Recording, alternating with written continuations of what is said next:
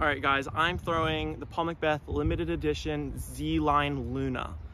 These things are super cool.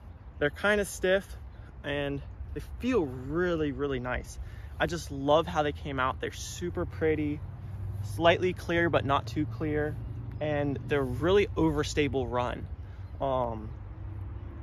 Normal Lunas go pretty straight with just a tad bit of hyzer, but these ones, they go really, really far and they're really overstable, so they're great.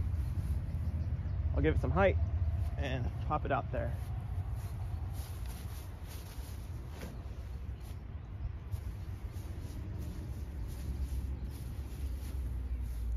See, that thing, I put so much power behind it. Just little hyzer, barely any, almost just flat, and it just went dead straight. It never wanted to turn over, and that's really what you want in a Luna.